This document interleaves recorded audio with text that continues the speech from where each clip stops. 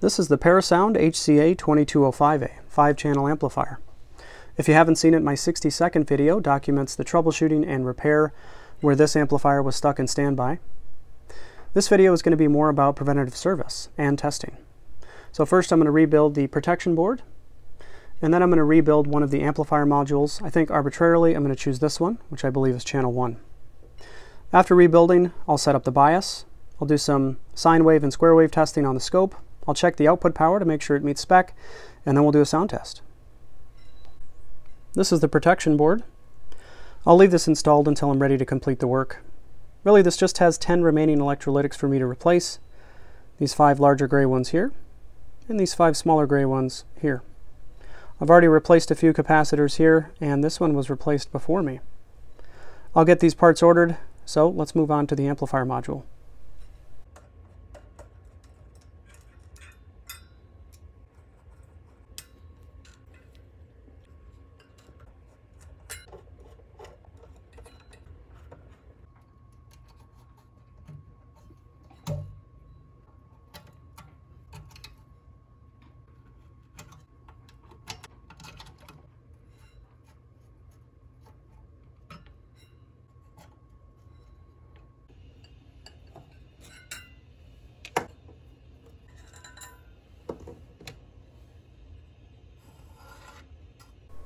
Let's go over my plan to service this amplifier as well as its 4 siblings. I'll start by replacing all 9 electrolytic capacitors. The smaller ones are undoubtedly on their way out, and if they're not, they're going to fail within the next 10 years or so. These small ones are problematic. I typically don't replace these larger ones, especially if they're good quality, but in this case I will. The originals are 15,000 microfarad at 80 volts, good quality caps. So why replace them? Well, they're seeing their rated voltage all of the time, 80 volts. That's a no-no. So let's use these. They're identical in size and pinout and capacitance, 15,000 microfarad, but they're rated for 100 volts. So these will last a long time. I'm also going to replace the relay. I'm sure this is working just fine, but this has a high probability of failure down the road, and they still manufacture the identical relay. So let's get that replaced. And finally, the idle current potentiometer. This also has a high probability of failure sometime down the road. It's also only a single turn, which makes adjusting idle current more difficult than it needs to be. So let's use this 25-turn potentiometer from Bourne's.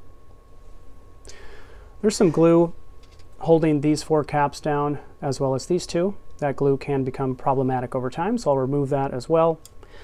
And if needed, I will clean and replace the thermal compound for any heatsink mounted devices. These transistors, the thermal switch, and the bridge rectifier. So let's get to it.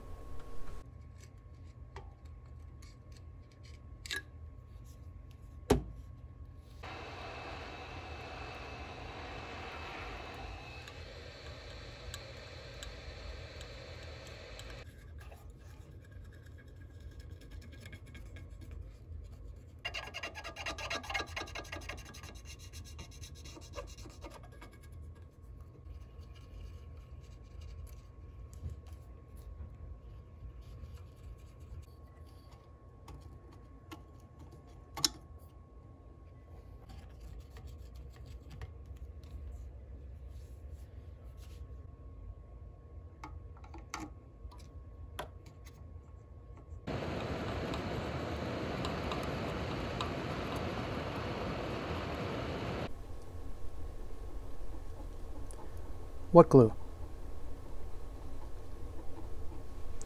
How about that, huh?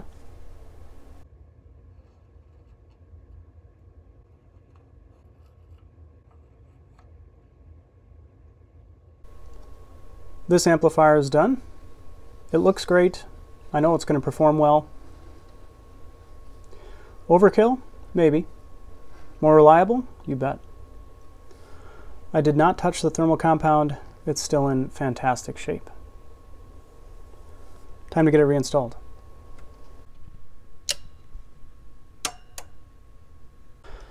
The amp is reinstalled.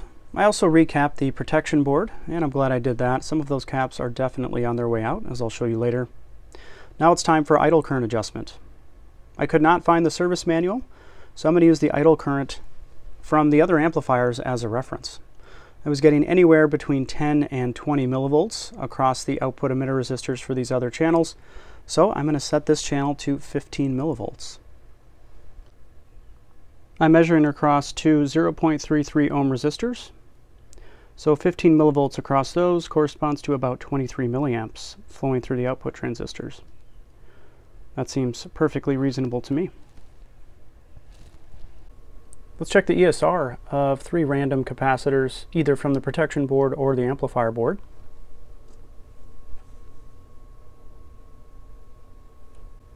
This is 10 microfarad at 50 volt. Should have an ESR no greater than 5.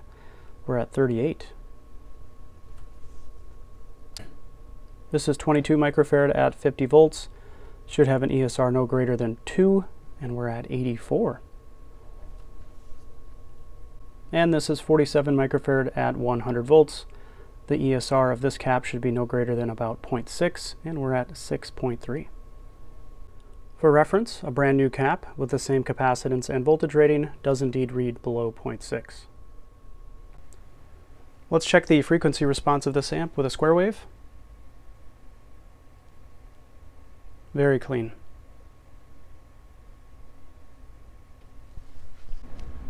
Each of these 5 amplifiers is rated at 220 watts into 8 ohms.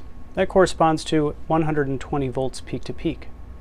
At 20 volts per division, that will be 6 divisions. Let's see if we can hit that.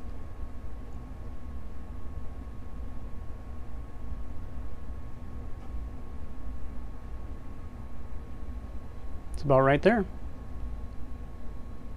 And now we start clipping. So indeed, this amplifier can hit 220 watts. Fantastic.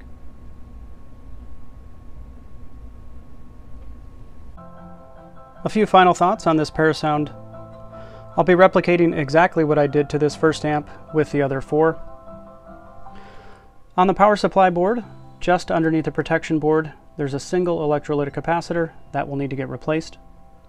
And all 5 input potentiometers in the back here are pretty scratchy. Those will get cleaned as well. After that, this amp will be in fantastic shape and it will be ready to go home.